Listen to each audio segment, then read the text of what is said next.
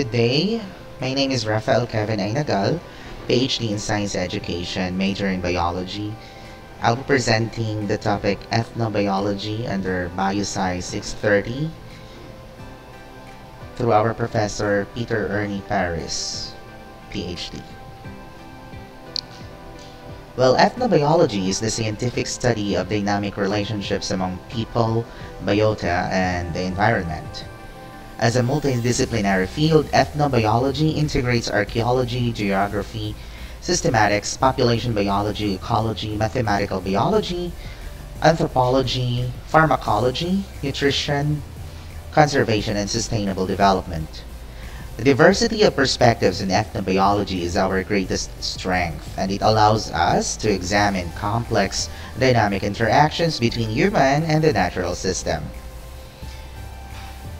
Ethnobiology is the study of the complex relationships that exist between living beings and the cultural systems, and that encompasses both in the past as well as in the current societies. In other words, ethnobiology studies traditional knowledge and practice that result from countless relations established between human societies, their cultures, and other living beings. So when you say traditional knowledge, also known as ethnobiological knowledge or traditional ecological knowledge, or simply local knowledge, it is defined as a cumulative body of knowledge, practices, and cultural beliefs about the relationships of living beings with one another and with the environment. Ethnobiologists study social ecological systems through the lens of heterogeneous disciplines from natural sciences, social sciences, as well as humanities. And when it comes to research, it involves cognitive processing, cultural transmission, and biocultural evolution. So what are the research objectives in ethnobiology? Well, in the past, many ethnobiologists concentrated on cataloging long lists of plants and animals with their associated preparations and uses. Now, in contemporary research, the objectives have become more process-oriented. For example, we now study how species are domesticated and the origins and development of agriculture, the management of useful plants and animal populations, as well as the process of traditional knowledge acquisition, as well as organization. Now, what are the central priorities and concerns of ethnobiology? Being a rapidly growing field of research, gaining professional, student, and public interest, there is a need in ethnobiology to explore modern methodology appropriate for studying people, biota, and environmental interactions. Methodologies in ethnobiology are varied and it depends on the area of study.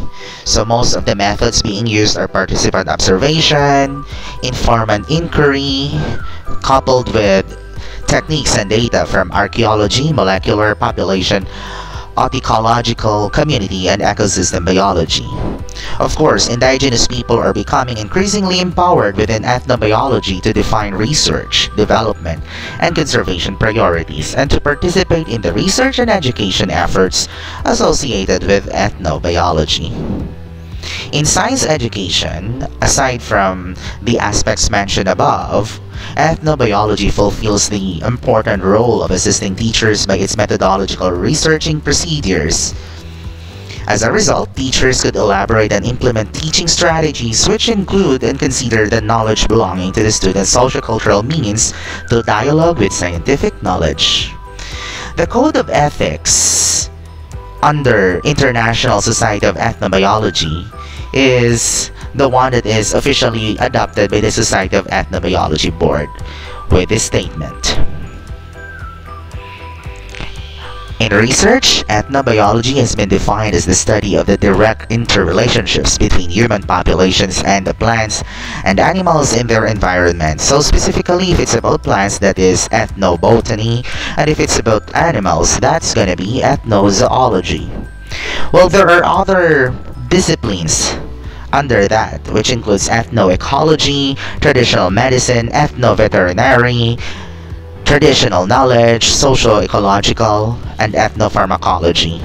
So many ethnobiological studies deal with the nomenclature, that is the naming of organisms, as well as terminology and the classification systems applied to organisms in non-English and non-scientific terms, but with reference to the English and scientific considerations.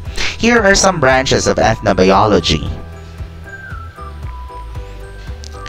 Now, I will be presenting the research study Ethnobotanical Studies on Indigenous Communities in the Philippines, Current Status, Challenges, Recommendations, and Future Perspectives by Mark Lloyd Dapar and Gresibio Jonathan D. Alejandro from the University of Santo Tomas.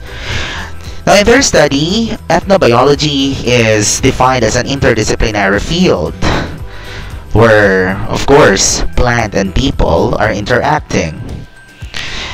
Ethnobotanical based selection of medicinal plants has gained in popularity according to them and was actually being used to develop and discover new drugs. This practice has raised important issues on the traditional knowledge of indigenous people.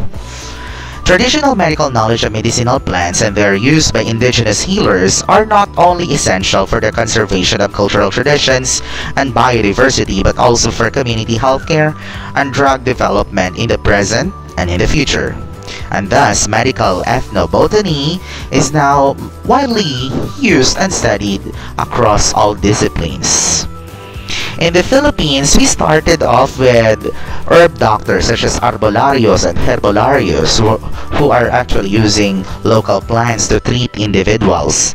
Early Filipinos have extensive knowledge on medicinal plants and always have an antidote for every poison.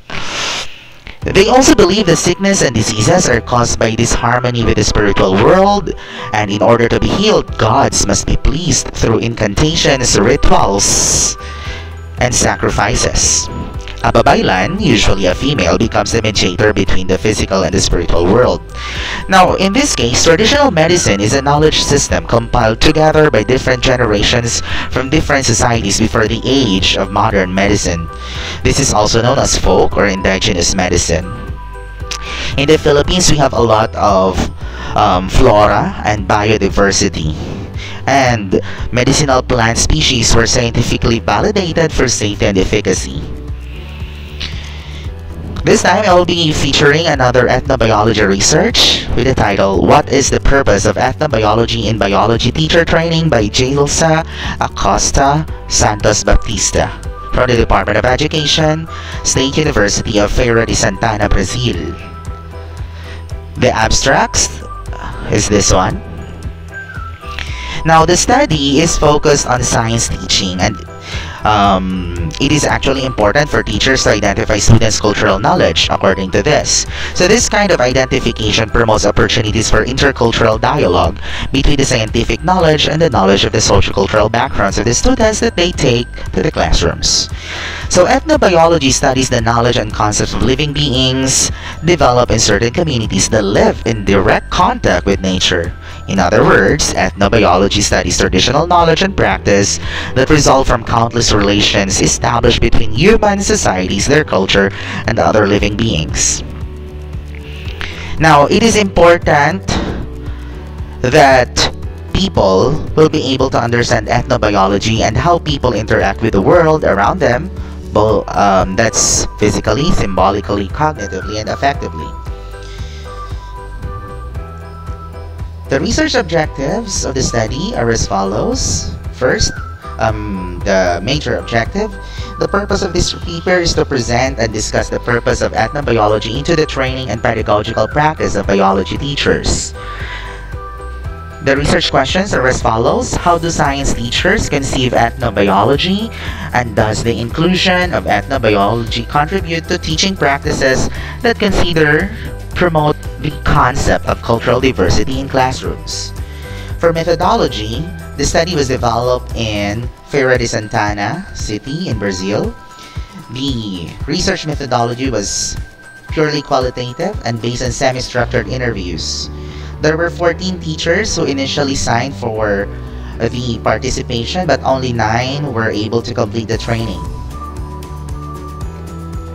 For data collection, so interviews were collected and conducted in classrooms of the State University of Feira de Santana.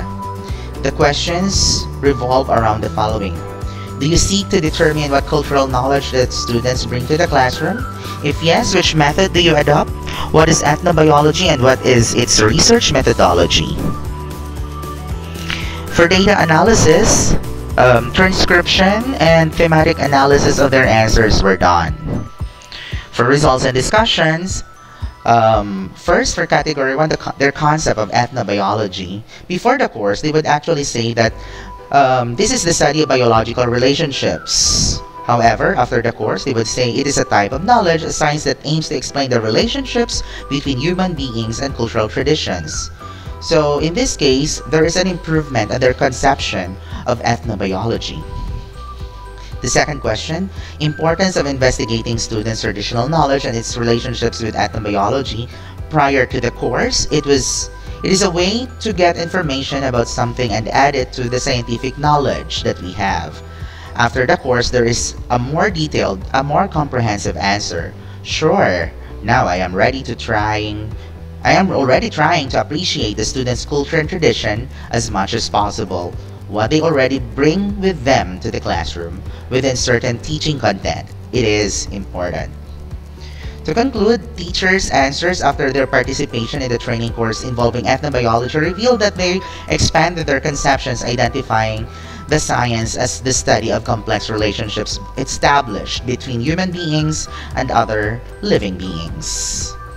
It can be claimed that ethnobiology contributes to science teaching and consequently to the science teacher training, providing the teachers with the opportunity of epistemological reflections involving the different knowledge systems that are present in classrooms. So ladies and gentlemen, this is my presentation for ethnobiology.